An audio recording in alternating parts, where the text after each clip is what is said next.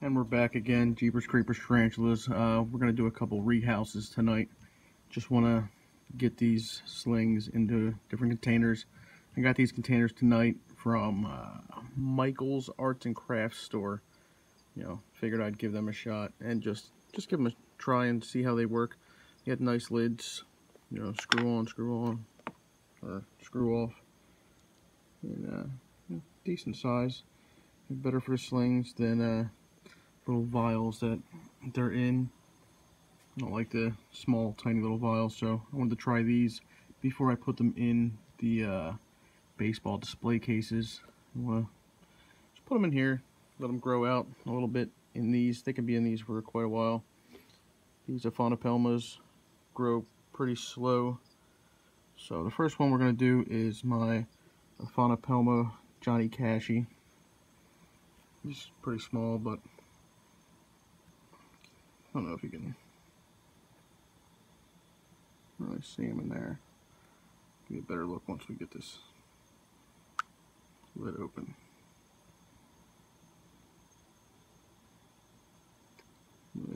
Focus.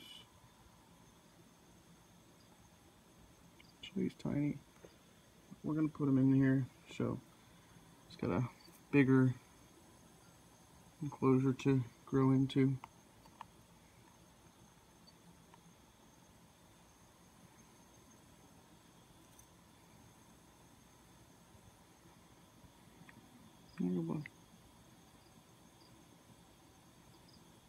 Come on.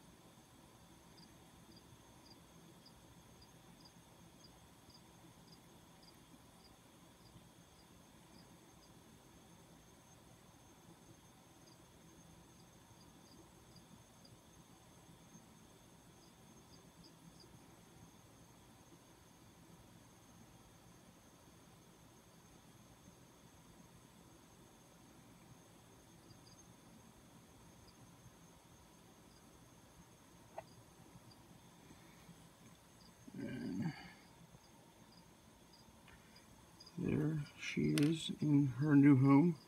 She'll have plenty of space in there to grow. She's got a lot more room in there than she did in that little vial. So that is one, and that is my Aphanopelma Johnny Cashi. Pretty rare in the hobby. I don't know too many people that have them, or too many people that know anything about them at all, actually. You don't hear about them a lot, so this is one of my favorites. Can't wait till it gets bigger, grows, and starts showing its blackness. Let's move on to the next one. Alright, and here we are going to rehome my Nandu Coloratovillosus. Coloratovillosus. Yeah, that sounds about right. So, same thing, pretty much the same setup in all three of these containers. Got a fake plant, got a stick, and got a mixture of organic potting soil and cocoa fiber. And I got it mixed through. I usually like to just use the organic potting soil, just pack that down, make it a little moist, and pack it down. It works really good for burrowing and stuff like that, but I've been mixing it with the cocoa fiber lately, and it doesn't seem to be too bad. So, alright, we're going to see how this one works. It likes to be a spaz sometimes, moving around, but we are going to find out.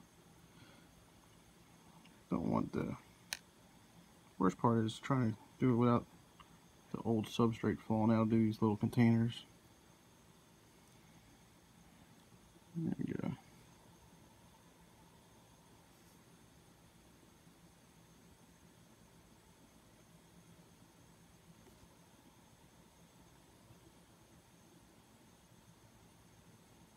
Just see her. I don't know if I can try and sit this.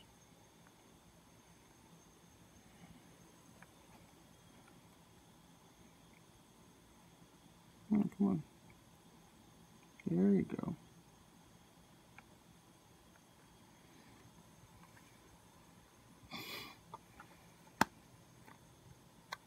That went pretty easily. You see your butt right there.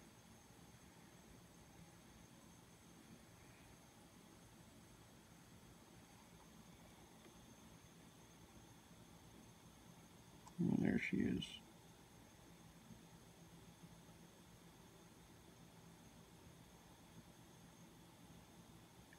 And I think the common name on this one is the Brazilian black and white. Don't hold me to that. There's so many different common names, but I'm pretty sure that's what it is.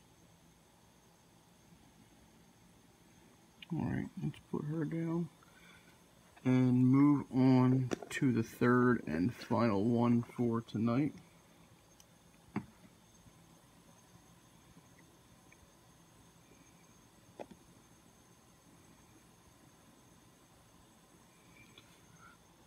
And this third one, she's pretty fast, so she might try to bolt, but we will find out shortly. She is my Coloratovillosus Ezedami, so we're gonna find out right now. She's in there. Can't really see her. But as soon as we open this up, we're gonna get a good shot at her.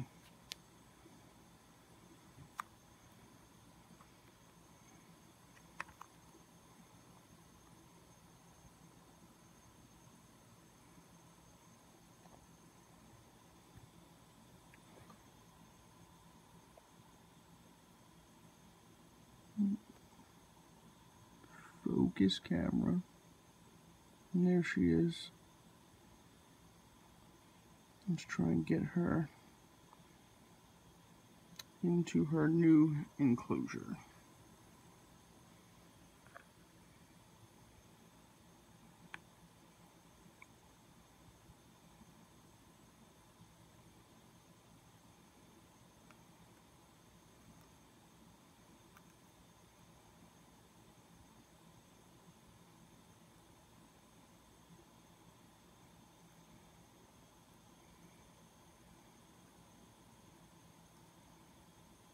Come on, baby.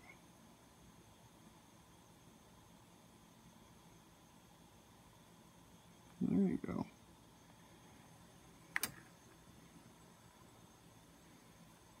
There you go, mama.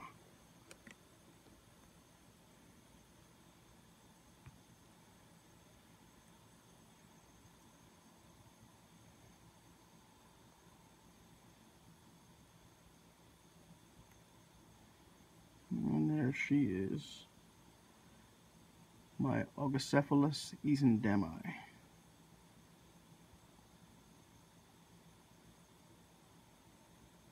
She's small now, but she'll get a little bit bigger. They're not a big species. I think they get around 4 inches. So she won't be big like a lot of my others, but she will be loved just the same. Oh, mama.